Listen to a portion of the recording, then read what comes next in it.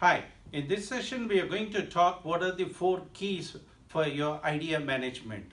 In essential, I'm going to talk what are the key aspects to focus on to take your idea to success.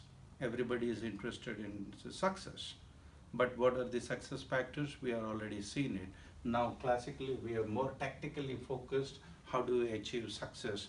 What are the parameters or the key factors that I need to consider before going into the action mode?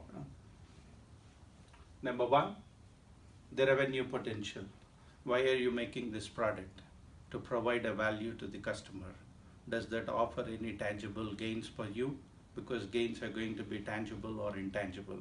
So you need to look out for the tangible gains. How much is this market? For example, 2 billion. What's the market share I'm going to capture? Maybe 200 million or 300 million.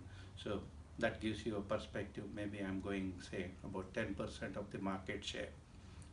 Now you are very clear to capture the 10% market share that you're going to see in the total TAM, as we call it, total addressable market. You are set with your goals. So that's basically conducting the assessment for the revenue potential, understanding the market dynamics, understanding the market next 3 years, 5 years, how it's going to evolve. That's one example. And number two, it's not always for the dollars. You want to be the first in the market, gain the first mover advantage, gain the competitive advantage, the head start, and then start building out. So when it came to the relational databases, I can give, being an ex-Oracle guy, how Oracle was first to market to get the relational databases. Sybase had a pristine product, but it took 2 years for them to get the product. So the timing is important to gain the competitive advantage. That gives you a very clear perspective. Let's move on to the next example.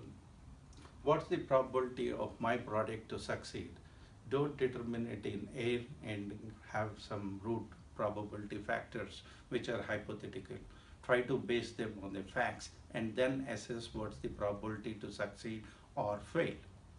So even analyzing the failures will give you the risk mitigation strategies.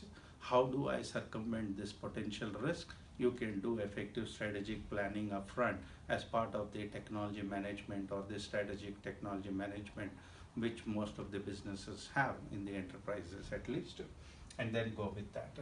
And lastly, it is what are the costs that might be involved. For example, if you are protecting, say, in 10 or 12 different countries, what are my IP filing costs going to be there? How do I do a freedom to operate search or a basic patent search to do the, the market condition analysis, who has done what, and am I knowingly or unknowingly infringing on anyone? So to just take out the basic obstacles and then move ahead with your drafting filing, you're going to involve the attorney or the online filings, and there is a fees associated with the filings. I'm just giving you different cost factors that are going, and then the R&D cost that goes with the R&D scientists, and then the equipments in case you are procuring or even to build a prototype. So all this cost must be factored upfront to produce this particular IP or the idea, to take it to product. What is going to cost me?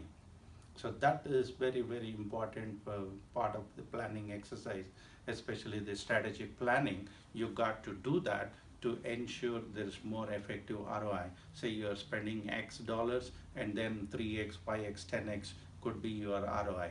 So you need to have that plan, and upfront need to plan these critical elements, because you can analyze the points of failure and address them as part of the risk mitigation strategy. Overall, the bottom line improvement is the end goal. So hope this gives you a perspective of what we are talking today and the four keys of idea management, as you have seen.